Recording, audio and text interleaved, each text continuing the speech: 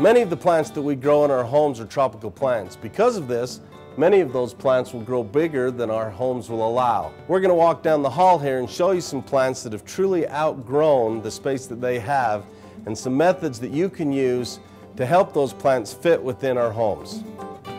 So here we have a plant that's clearly outgrown its space.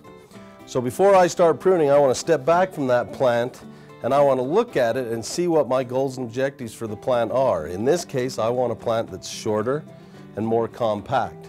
So anytime I'm pruning, I want to use extra sharp tools.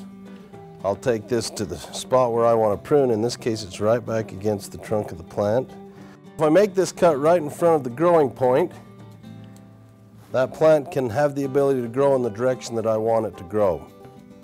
I'm also going to work on the sides here, and I'm going to cut the ones that are just growing too wide for my space.